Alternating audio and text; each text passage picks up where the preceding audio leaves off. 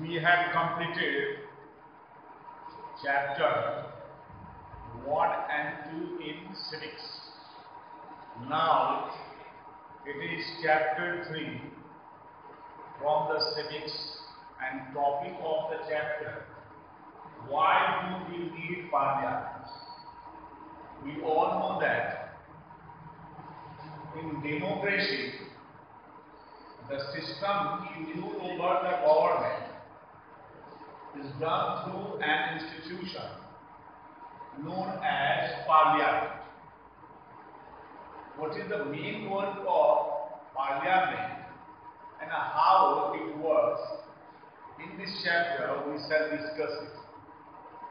The first work of the parliament or legislature is to make laws.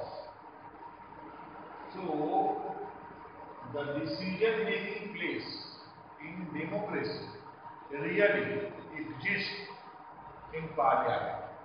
The people of any country where the system is democracy, we follow. It means the people representative sit there, discuss, and that is the reason. This is very important. Whereas we shall see that what are the various steps, how the members are coming, and what is their main work, we shall discuss.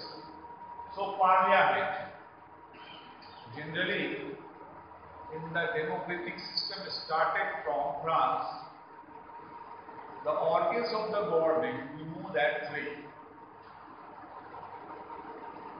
executive, legislature, and judiciary.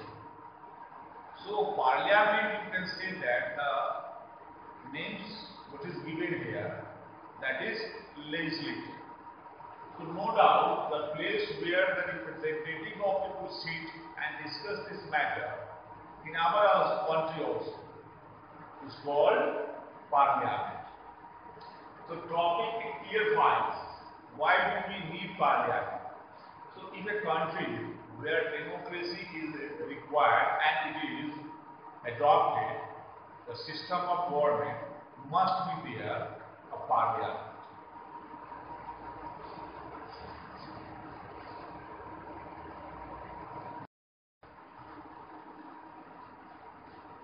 So we are seeing how the position of our country changed on 15th August 1947, when our country got independence free from the British.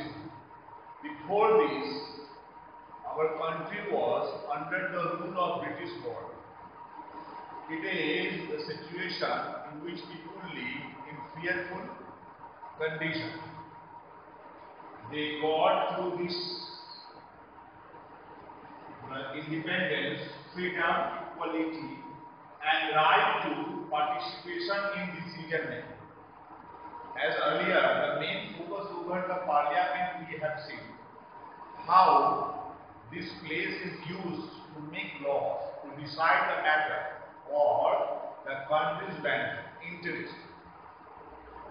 Under colonial rule, people who lived, they had no right to criticize the policy and rule regulation made by the British. But now it is not the same. At time, there were the condition prevailing in the country was very critical. But now, when the country got independence and it started to work, to function as a democratic country, the first feature is parliament. And through the parliament, we see that they discuss the matter for the nation importance, what is required for the country, for the people, for their benefit. It is laws which is made here. So generally, under colonial rule, the value of parliament, and that time what was their condition was not free. People of India had not privileges to choose their leaders. In 1885, the year in which Congress party was formed, Indian National Congress, the main political party during the national movement, demanded for legislature where elected representatives could sit there and discuss the matter for nation, to make the laws for the country's welfare. The Government of India Act, which was passed in 1909, that is Morley Reform, in which some seats were given to the people for their contesting, but that time all the adults of India were not allowed to use their voting power. So real democracy was not in that time. They allowed to contest the election in some seats of our country, but that were under their monopoly, means British. We are seeing that situation was not well.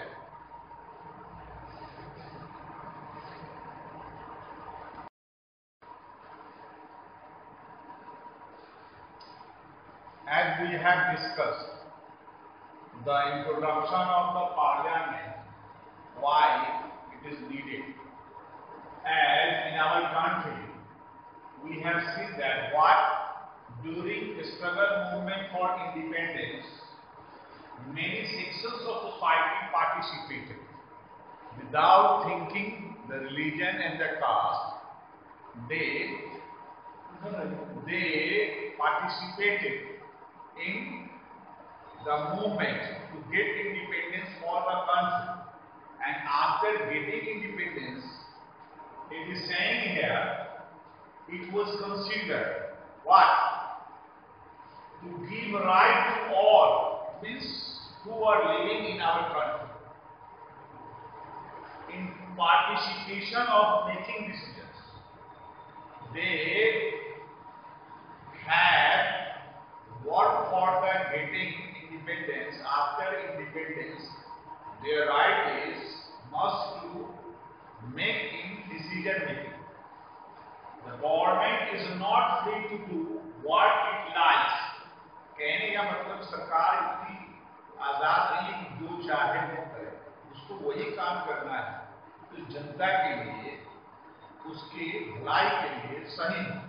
कहता है the government is not free to do what it likes, but care the wishes of the people also. जन आकांक्षा यानी जो जनता है देश की, उसके अनुसार से चलना है. सरकार बनने का ये मतलब नहीं होता है कि वो अपनी खुशहाली के लिए सोचे और जनता का हित ना हो. The dream and aspirations of the freedom struggle were made concrete in the Constitution and laid down the principle of adult franchise, the right to vote. It was provided to all. In our country, you are seeing that at the time of election, the people who are 18 and above, they got the right to vote through this system. Parliament make such laws. How the benefit, the rules, regulation for the common people in country should be.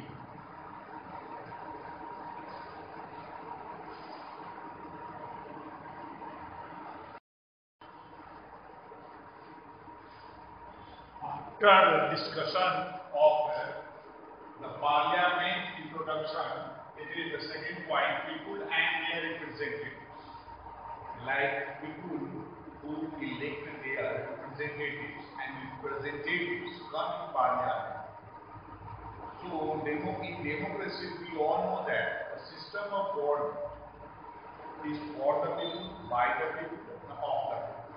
So people means the citizens. The theme of democracy. And in democracy, the people representative sit where? In the parliament. It says here, the take-up point in democracy, most important, is the consent, vichar, that is desire, approval and participation. People discuss in locality and then they decide to choose someone who goes to parliament as representative. So here people desire is important, their approval is important, and participation of people, because democracy, earlier we know that people have everything, the right. It is the decision of people that creates a democratic government and decides about its function. So what is the system, how they work, what is their main objective? It is all of the people.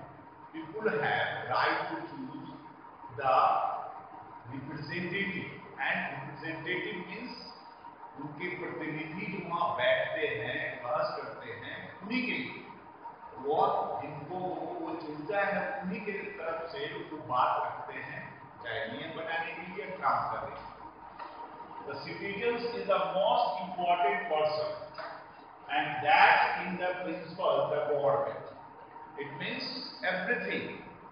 The main pillars of the democracy is the citizen, and citizens is the main point where the discussion what is held for the country, and country for whom? The people.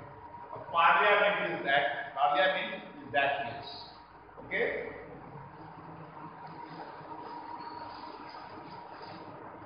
Comment.